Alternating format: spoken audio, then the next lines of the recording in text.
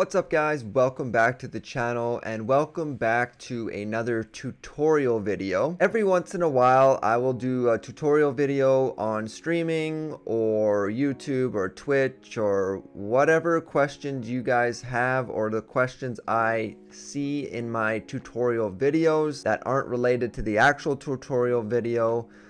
Questions that I get over and over again. I will do a separate video on those questions like I am doing here today. So in this video, I'm going to show you why your subscription alerts aren't showing up in your live streams. So if you're live streaming on YouTube and someone subscribes to your channel, that alert should show up, but most of the time it won't, and it's not because you're doing anything wrong with that alert box, and I'll show you why right now. So the first thing that you want to do is you want to head over to YouTube. This is just an alt account that I have here, and you want to click on your logo on the top right. Now you want to find the settings section here, click on that, and you want to go to privacy. So if someone subscribes to your YouTube channel while you're live streaming and the alert box does not show up, or the alert does not show up, this is why. So keep all my subscriptions private. If they have this turned on, that alert will not show up, and there's literally nothing you can do. It's just all in the hands of YouTube.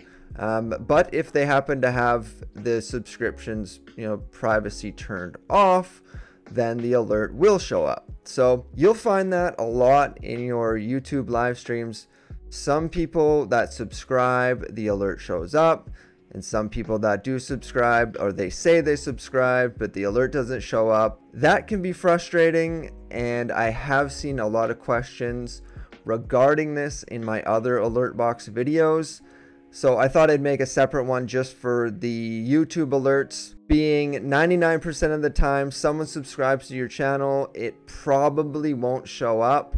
And I know it's frustrating. I know you want to acknowledge that that person subscribed to your channel and thank them for subscribing, and seeing that you got a new subscriber feels really good, rather than at the end of your live stream, you see you got 1 or 2 new subscriptions and you're like, well, that alert didn't show up, and then you go searching all over YouTube and all over Stream Elements and Streamlabs to see what went wrong.